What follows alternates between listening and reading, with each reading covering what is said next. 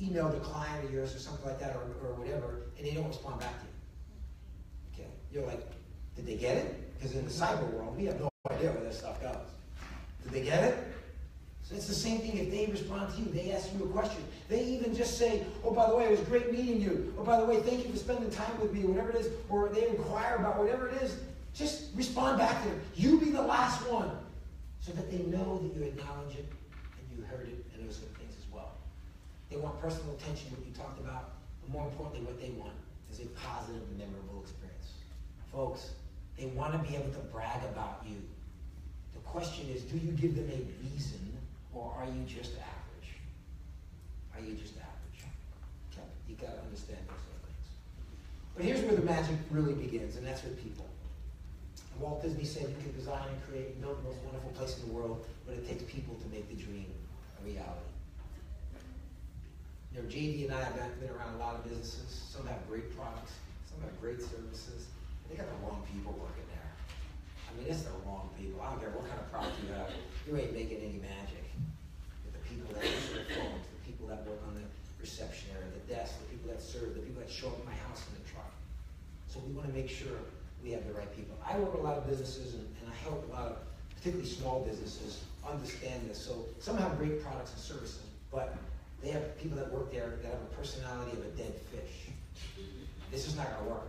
So I created a program, by the way, in my research, and spending 8 years of this, I created a program how to find, interview, and hire magical people, 8 steps to never have a bad hire again. How many of you have ever interviewed somebody that did great on an interview and then lousy on the job? Hey, let me put both my hands up, okay? I know what you're going through. See, I know how to hire people. Come on, I've been managing hotels for 25 years. I know how to hire people. And I would hire people, my staff go 6 months later, who hired that bozo? Oh, that was me. Sorry. I got sick and tired of being sick and tired. That's why I developed that program. Not enough time today to share that program with you, but it's a valuable asset because if you don't have the right people, I don't care your product or service that you have. Because if you're the business owner in the room, you're not around 24 hours a day. You're not answering every phone. You're not servicing every single client. You have people to do that. And you got to make sure you get the right people. I will give you a gold nugget from that. And the gold nugget is this. People go, how does Disney find those great people? Well, because Disney knows people make up everything. Because Walt said, you can have a great place, but it's the people in it that make it magical. Okay? So what Disney does is Disney hired people to fill roles, not positions. If you ever went to Disneyland or Disney World, you're going to go, man, that person's perfect for that job. Hey, where do they find these people? Well, because Disney understands the role versus the position. And the best way to describe it is using this example. Now, I know JD thinks he's some big hot guy because he's got Jerry Seinfeld. You know, I got Jerry Seinfeld to do this. And I got a video with Jerry Seinfeld. And Jerry Seinfeld thinks I'm number one at this. Yeah. I tell you what I got. I got Jason Alexander. That's right. Sorry, JD. Jason Alexander, most of you, of course, know George. He was my favorite character on Seinfeld, by far, my favorite kind. And we have every episode of Seinfeld. We have it all seen. My son's going to recite an entire episode by heart. I mean, it's just a great program that you all know. But Jason Alexander plays a role as an actor, as any actor would. Would you agree? But the interesting thing was, Jason Alexander and I were both at an event. I was the keynote speaker. Jason Alexander was being interviewed. And so they put us both at a dinner table. And I was waiting for him to sit down. As soon as he sat down, I sat right next to him. Because I wanted to sit next to him. I want to talk to him. So I sat there next to him and I said, hi, I'm Joffrey Mike. He says, I'm Jason Alexander. I said, oh, I know who you are.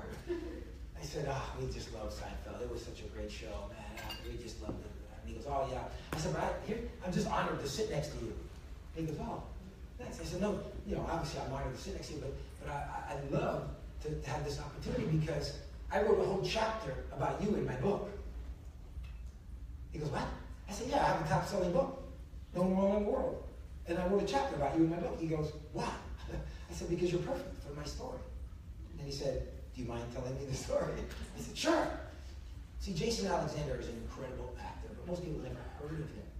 Did you know that before he was on Seinfeld, do you know that he won a Tony Award for dancing in in a musical on Broadway. He's an incredible singer and dancer.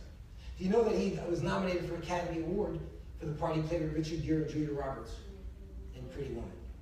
8 times he's nominated and/or won an Emmy Award on television for the role he played with the Seinfeld sitcom.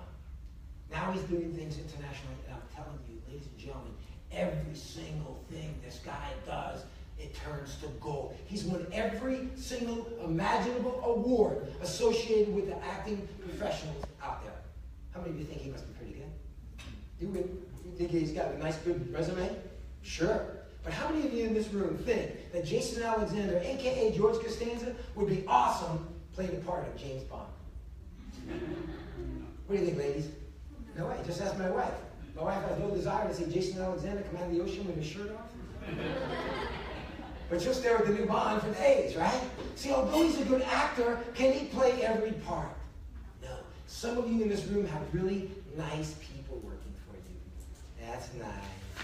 But some of them are in the wrong role.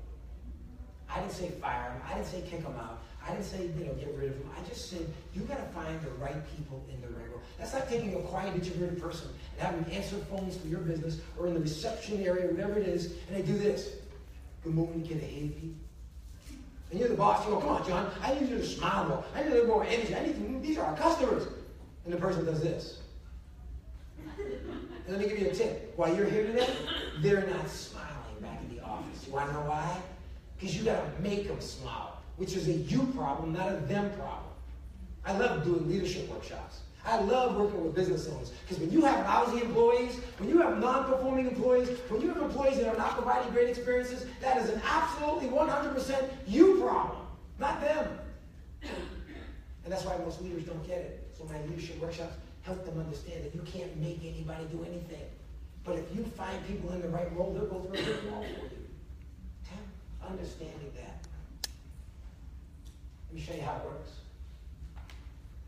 There's a security guard asks a little girl for an autograph, pretending he mistook her for a princess. How does that happen? Well, if you're going to hire a security guard to work at the Magic Kingdom, what kind of person are you looking for? What kind of person do you want on his resume? Police officer, ex-military, somebody that's strong. There's a million people in the park. Got to make sure authority and everything is in order, right? Disney says, no. Disney says, let's understand what the role is of a security guard in the Magic Kingdom. And what they found out is that security guard is the third most person that gets asked more questions than anybody else in the Magic Kingdom. So is that person really role a security guard or a guest relations host or hostess? And then what does he do? He creates magic. When they go back to Sydney, who do you think they're going to talk about after spending a day at Disney? That's security guard. How was Space Mountain? That was all right. Did you see some characters? That was all right. How's the food? That was all right. Monorail? That was all right. Shows? That was all right. What was the best part? A security guard. Seriously? Yeah. That's what Disney does. When I work with organizations and businesses and small businesses, I help you define what their real role is so that you can match the right person in the right role. Otherwise, you have a square peg in a round hole. Many people say, well, they'll convert to our culture. They'll convert to our style. They'll understand that they have to smile. They have to have a good sense of urgency. No, they don't have to do any of that. You're the leader. You're the owner. You're going to try to make them. It's not going to work. 75,000 employees, by the way, work at Walt Disney World in Orlando, Florida alone. 75,000. Okay? It's the largest single one location employer in the United States. And as I travel around, people ask me how they do it. I think it's 75,000 people that come to work every day, smiling and happy, right? They see a piece of paper on the floor, they run and pick it up because it doesn't belong. Yet your business says you can't get your people to show up to work on time, answer the phones, fill out paperwork. You think we walked around with big sticks beating people over the head? We created an environment where they wanted to do it. But if you find the right people in the right role, they'll do it for you. One of the things that I always say is never hire anybody that needs a job. Never hire anybody that needs a job. That sounds profound, right? I need a job, you need a job, we all need jobs. But when you hire someone that needs a job, guess who they work for? Themselves. You hire people that believe in what you believe in, they'll go through a brick wall. Because what you're trying to create, ladies and gentlemen, is what Disney calls the on-stage experience. It's showtime. It's showtime. Okay? In 7 seconds, your customers, your clients are forming 10 or more impressions of you, your business, and your organization in 7 seconds. By the way, how many of you answer the phones for customers? Or you have staff that do that? It's less than 3. Less than 3 seconds to make a great magical impression. If you don't have the right people, it's not going to happen. Okay? But more importantly, you have to understand, what is your showtime? What does it look like? Are you ready for showtime? 75,000 people at Disney, you think they're all wonderful, right? Man, those people are great. Listen, I worked there for 11 years. Some of them are jerks. Okay? But you wouldn't know it, because every time you come across a Disney cast member, it is on stage. Hey, how you doing? Showtime, right? How can we help you? Going out of their way.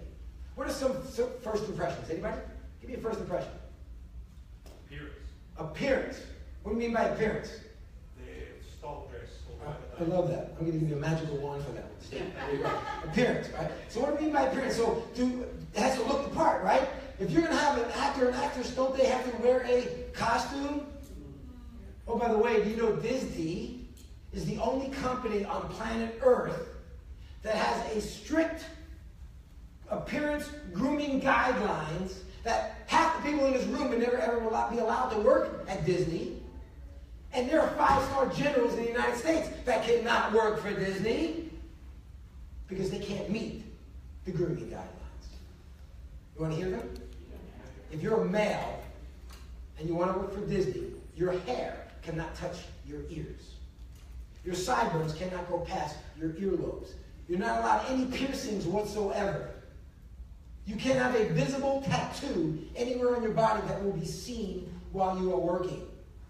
Well, I'll just wear a long sleeve shirt. No, you won't. Because when it's 100 billion degrees in Orlando, Florida, it's a short sleeve uniform. You're not going to go through your entire career with a Band-Aid. You have 4 different hair colors that you're allowed.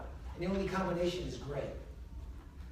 When I was at Disney, a long-standing tradition was you were not allowed any facial hair whatsoever to work at Disney. It's kind of funny because Walt Disney had a mustache. Yes, you know, if you own the company, you can do whatever you want. What the heck does that mean? I see people in this room with beards and mustaches. Does that mean you guys aren't any good? No, it has nothing to do with it. It might be outstanding. Ladies, you want to hear yours? Oh, by the way, Disney recently upgraded those. And men are allowed to wear a mustache or beard. However, they are not allowed to grow it while they are working. So you have to be hired with a beard or mustache, or you have to do it on vacation.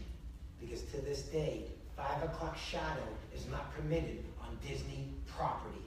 You get sent home, no pay, see you. Why? Because it's going to ruin the show. Ladies, you want to hear yours? Sure. Yeah. Your hair can't touch your ears. Just lighten up. What are you guys like? Yes, your hair can touch your ears. It's okay. All right? But your hair has 4 colors. And the only combination is gray. You can't have blonde streaks, red streaks going through your hair. You're allowed 2 earrings. 1 in this ear, 1 in that ear. Can't be bigger than a nickel and can't be a hoop. Your fingernails cannot be 1/4 of an inch past your fingers. They tell you 4 different kinds of makeup, eyeshadow, lipstick, nail polish, and you're allowed. It's on the handbook. If it doesn't look like that, not a shade of it, not an almost look like that, you get sent home, no pay. You also are not permitted to have any visible tattoos whatsoever to work at Disney. Now, why on earth does Disney have that? Anybody? What image is Disney trying to portray? Expectations and setting a standard. What? Okay. Family, clean, and wholesome. That's why Walt created that, because the amusement parks were scaring the living daylights out of people. And he said mine would be different. Now, it has nothing to do with that. If you have a mustache, or you have long hair, or you have earrings, you're not any good. That's amazing. But you know what they do? They show a video letting everybody know before you even fill out an application, that is what the standards are. And 15% of the people walk out the door and don't even fill out an application. And Disney says thank you. It doesn't mean you're a loser. It doesn't mean you're not successful. It means what? You don't believe in what Disney believes in. So how in the heck are you going to work here? Okay? Go someplace else and be just as successful. Okay? Are they helpful? Are they cheerful? Do they go out of the way? Do they have a sense of urgency? All of those things. How about body language? Is body language important? I want to do something fun next time, real fast. I'm on this person's chair. All right, here's what I want you to do. I want you to sit up in your chair. Everybody sit up.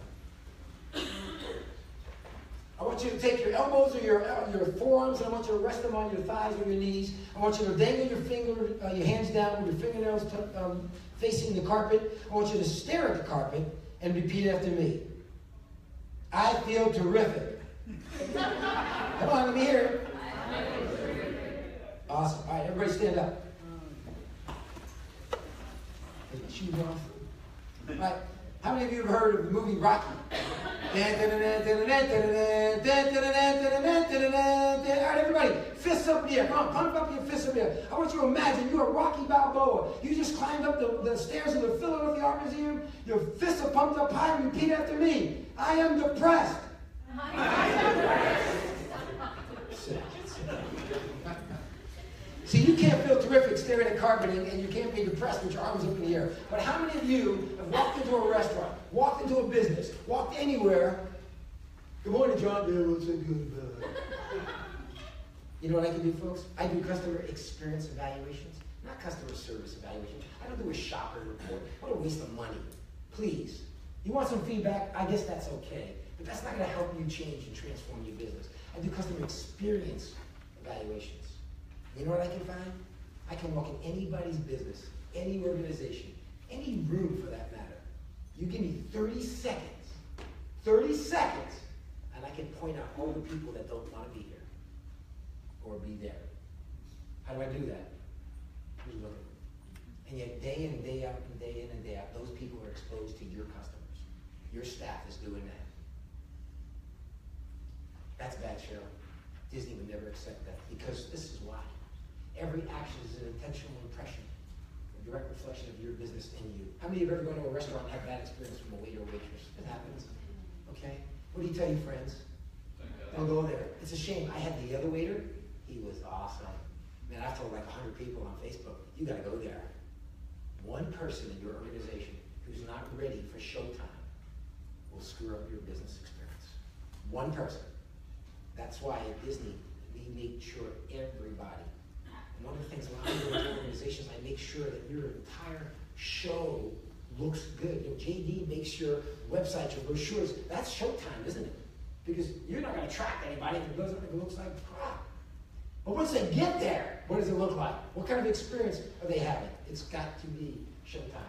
Because it's a cycle of experience. Every touch point with your customers is an opportunity to create magic. And one of the things that I love doing is going into any business and look at every single touch point that you have with a customer, before, during, and after, and we make it magical. We make you the in that business.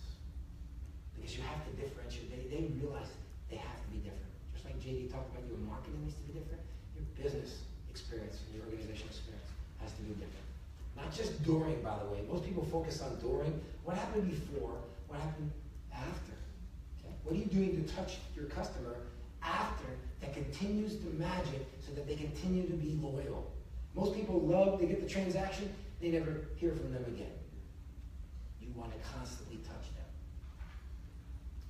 How many have ever gone to Disney and had those waffles before?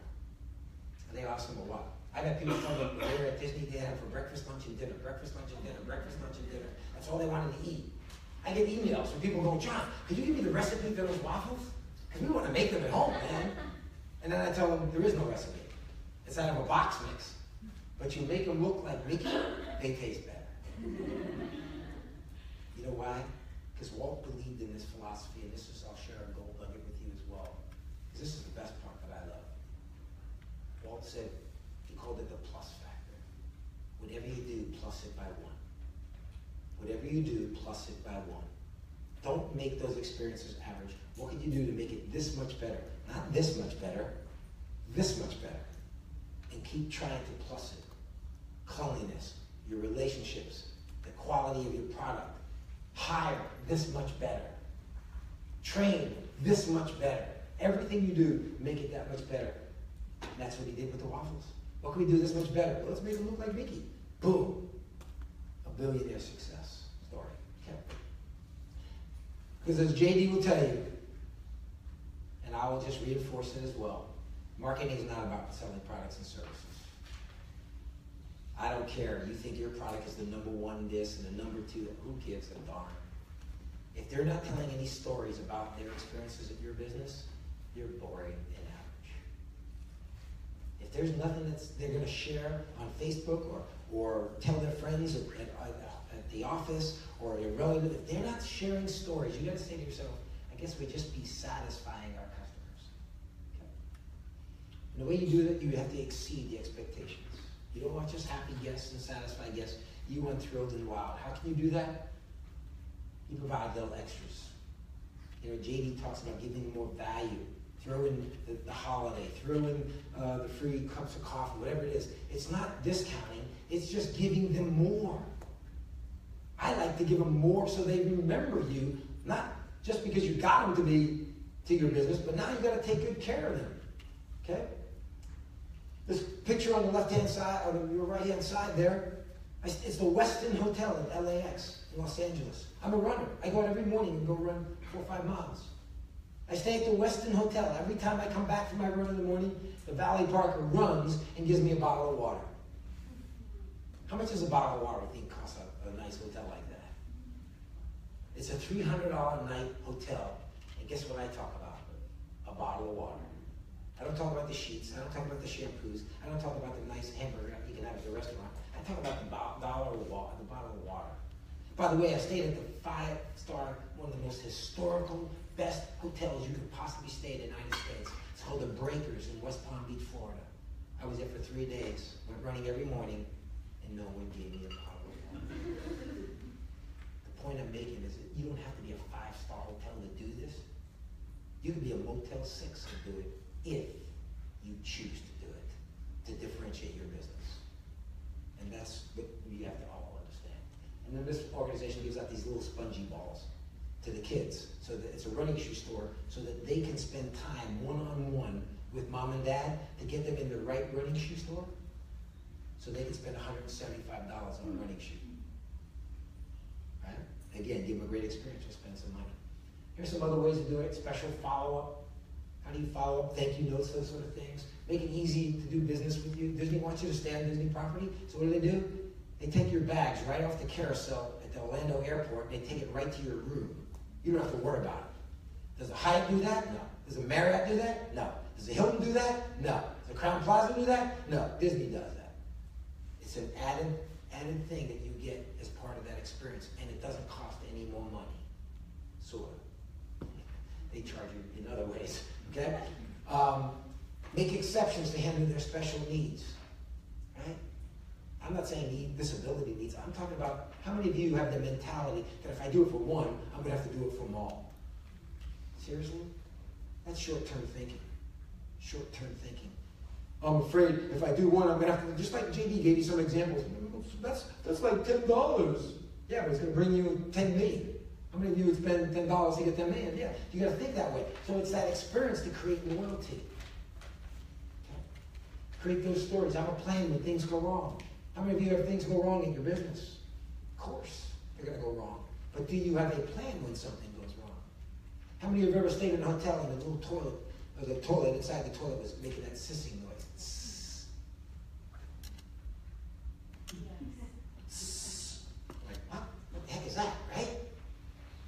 So what happens when you tell somebody that, hopefully they fix your toilet, because you're not going to stick your hands in the back of the toilet and fix it, whatever it might be. So you go and you just tell someone, they go. So if you tell someone at Disney, one of my hotels when I was there, I don't care who you tell, housekeeper, front desk, that person owned the problem. But the first question they ask is, what are your plans right now?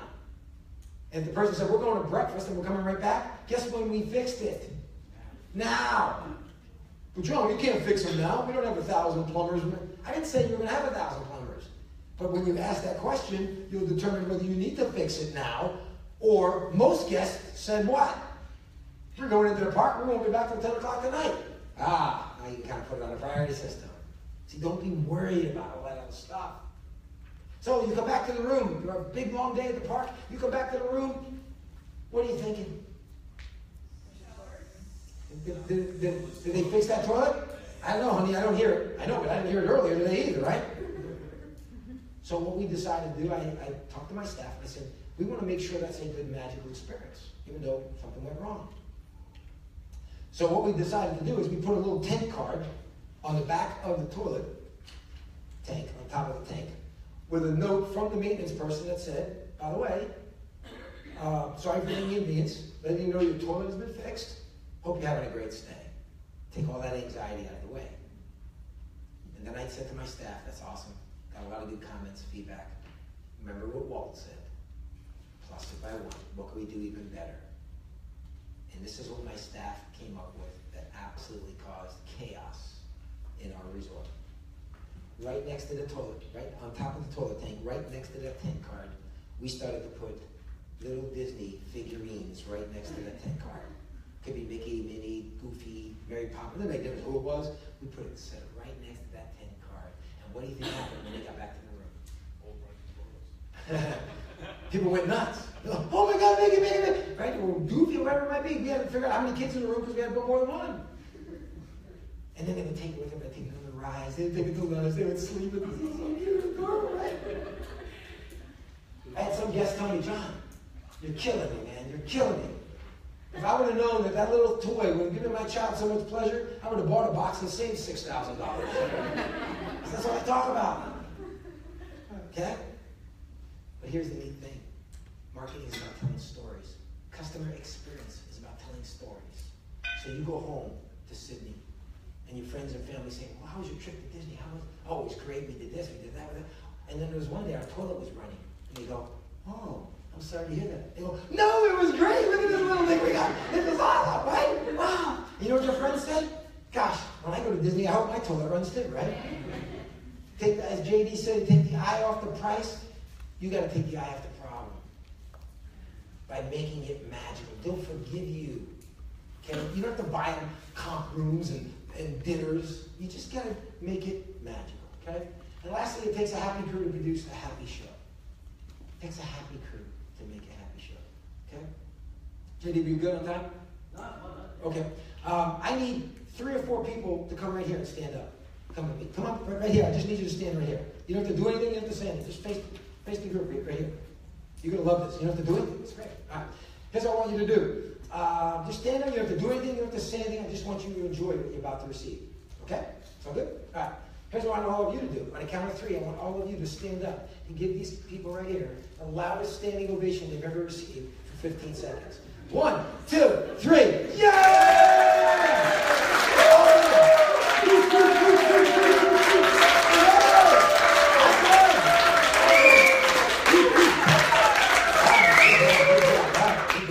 Good job. All right, you ready? All sit. Except you all. I want to just check. You still breathing? Yeah, okay. So you get standing ovations every day. You go to work, right? Yeah. Of course. All right, before I get to them, let me get to all of you right now. How many of you right now, if you had to go out those doors right now and do the job and work that you do each and every day, how many of you have more energy right now? How many of you are a little bit more enthusiastic and excited? How did I do that? How did I do that? I released the endorphins in your body. You released the dolphins out of my body? The endorphins. The endorphins are the energy-releasing enzymes in our body that come out when if you're a runner or a performer, or if you've ever worked on a project and you're so excited, you got it done, and it was successful, and you're like, man, I can take on the world, give me the next one, right? That's because the endorphins were released. How did I release the endorphins? By celebrating. But folks, in our business, in our organizations in this room, we don't do enough celebrating for your staff. You don't do enough celebrating as an organization.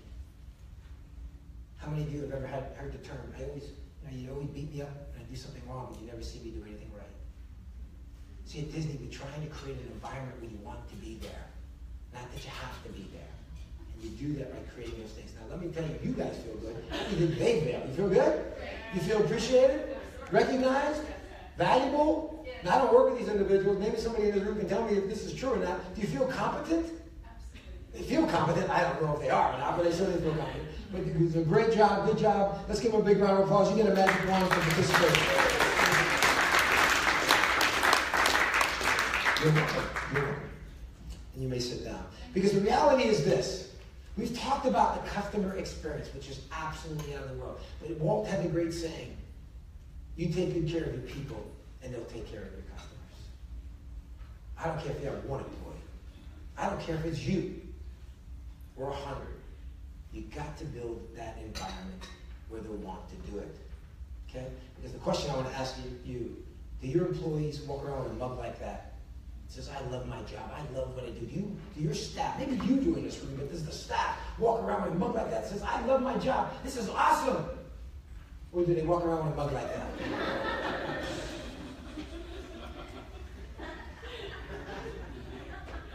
I've been in some organizations, large and small. I'm telling you, a lot of them are like that. So one of the things that I make sure is part of that experience, because everybody's focused on the customer experience, and we have to focus on customers. Folks, you got to focus on your internal customers as well. What does your work environment look like? What are the people there? What are we doing? I'm not talking about paying them more money. I'm not saying have pizza on Tuesdays and donuts on Monday. There's a lot more to that. Being a leader for 25, 27 years, particularly with Disney, it was probably the most difficult job I ever had. The stress was unbelievable, but it was also the most fun I ever had because we believed in working hard but playing harder. Okay? And Disney employees work really hard and they have more fun, but you don't even know it because they're just doing great jobs. Okay?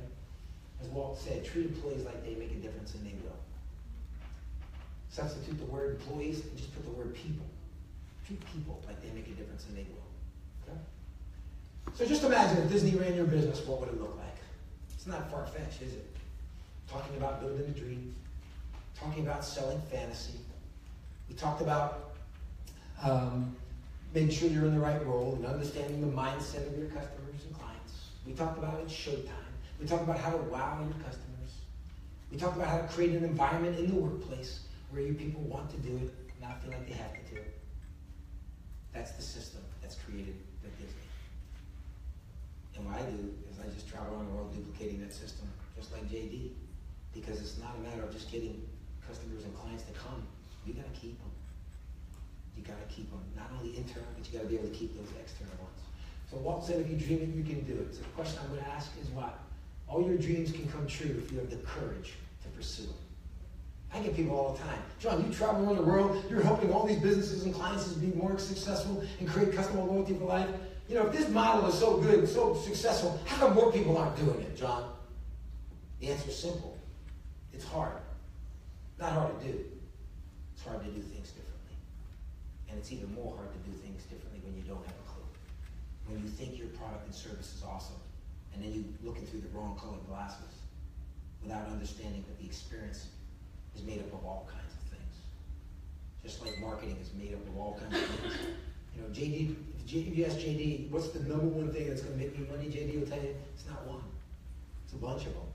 It's all of the things that JD talked about. You got to do all of them to bring in customers. Just like the experience, you got to do all of those. And you got to do it better than your competition. But the way to get started is to quit talking and begin doing. Quit talking and begin doing. Okay? And then do whatever you do so well to want to see it over and over and tell their friends. And that's how you build that business. Over and over and over. You have an internal marketing system that will save you thousands and thousands of dollars. You invest in the marketing as JD talks about. You invest in trying to get that client attraction and the direct marketing.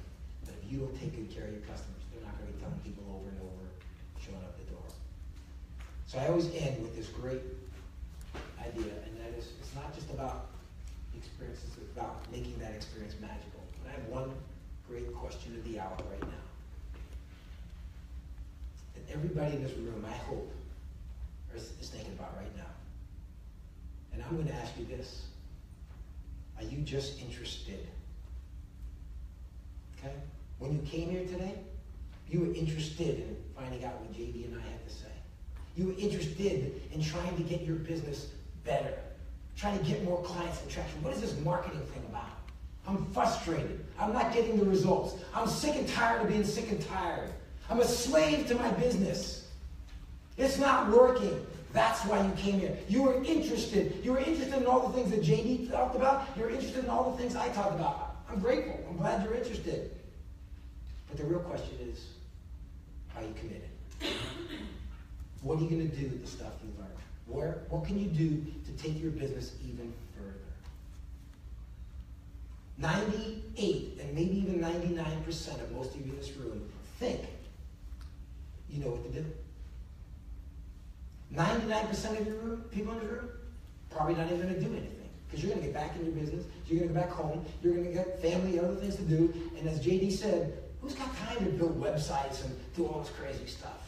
Who's got time to focus on experience and hiring people and creating a good show and exceeding it? Who's got time to do that? I'm running a business. Stop being interested and think about being committed. Because that's going to separate your business